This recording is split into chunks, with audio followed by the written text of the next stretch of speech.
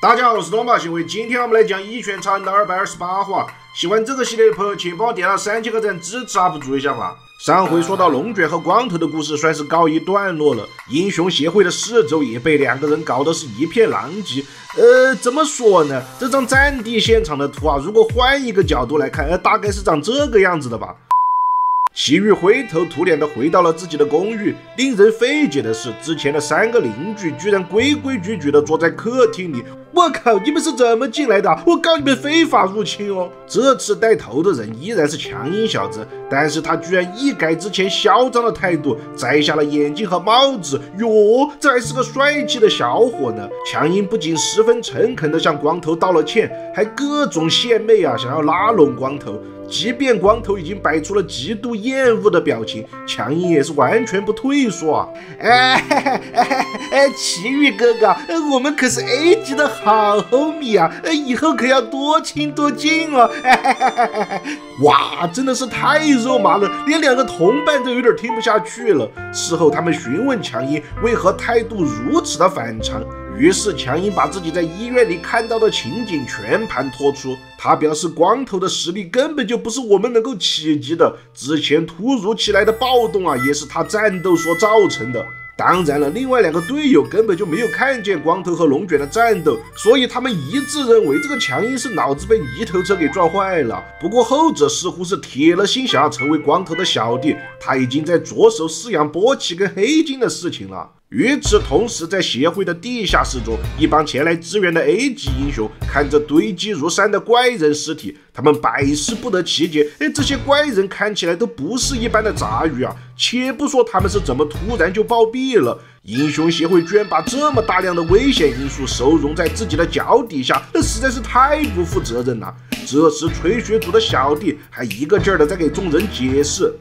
这些怪人啊，都是那个光头一拳弄死的啊！当然了，结果可想而知，青燕等人根本就不相信光头有这个实力，因为他只是个 A 级英雄而已啊。而另一头，睫毛怪则是在质问协会的高层，怎么会接待那个阅读组织的超能力者啊？这2个老逼灯呢是3缄其口，看起来是完全不想交代实情啊！就在场面一度焦灼的时候，击剑异能者突然出来给协会解围。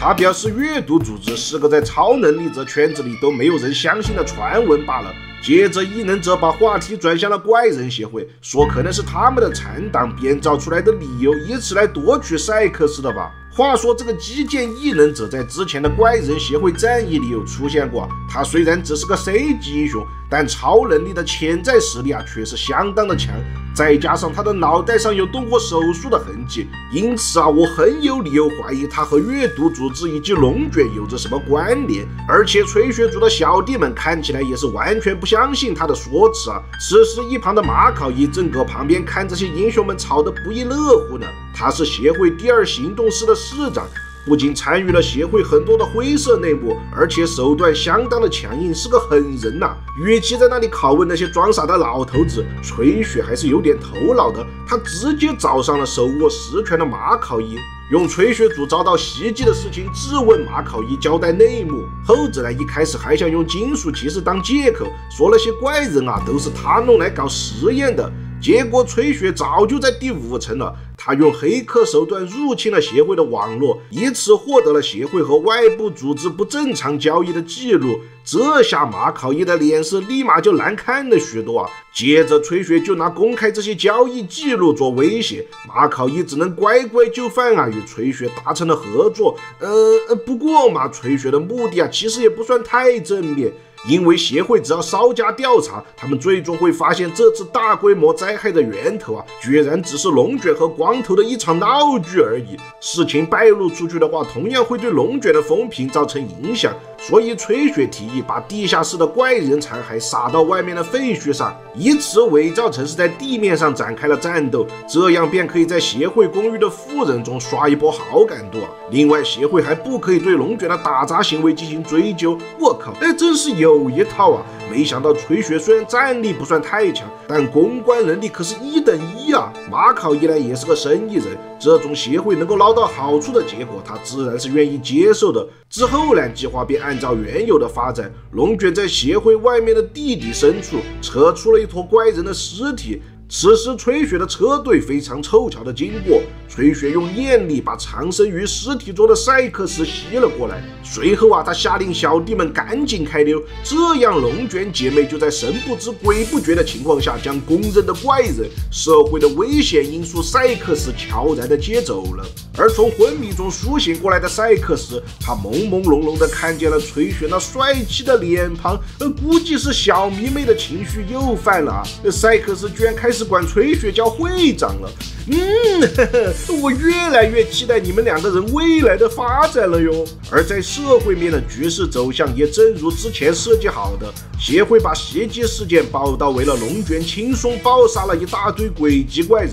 住在公寓里的有钱人自然是对自己的投资相当的满意，不过受到冷落的人嘛，自然就只有光头而已了。他正和杰诺斯吃着便宜拉面，被气到咬牙切齿啊！他妈的还有王法吗？明明是我阻止了龙卷的胡闹行为嘛！这新闻怎么说的好像我是那个怪人似的？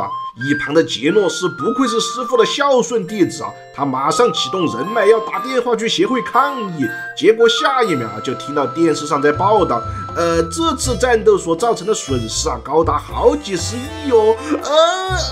要是讲起赔偿的话，光头示意杰诺斯放下手中的电话，露出了一副圣人般高洁帅气的表情，说道：“嗨，那个龙卷难得有一次正面的报道啊，我们不如就做个顺水人情，让他独享这份功劳吧。”哇，光头宽广的胸襟和包容的气度都快把杰诺斯的眼睛给闪瞎了。他连忙把老师的经典语录都记载了下来，以便日后可以瞻仰学习。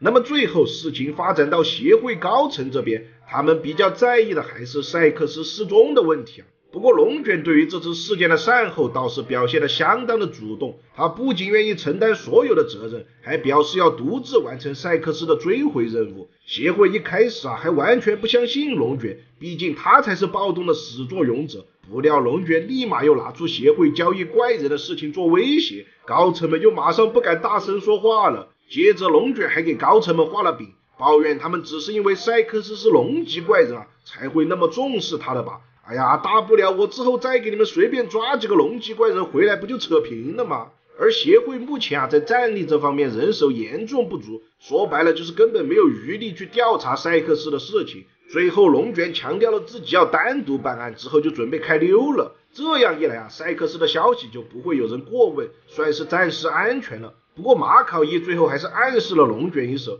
这件事情我也是知情者哟。龙卷罕见的没有动怒，也算是默认了和协会的合作，双方达成了相互制约的关系。看到这里你是否会觉得这英雄协会未免有点太腐朽了吧？而且龙卷姐妹的做法明显是在为超能力者的小团体谋私利嘛，这些行为都很难说是以英雄初衷为目的的正义之举终究纸还是包不住火的。协会中持反对意见的英雄马上就出现了。童帝在自己的研究室里同样是通过了黑客手段调查到了协会的内幕，他对于协会的不正当交易感到十分的震惊那么看起来英雄协会的内部矛盾现在是愈演愈烈，接下来的新篇章又会有什么意想不到的突发状况呢？我们下回再接着分解吧。本话结束。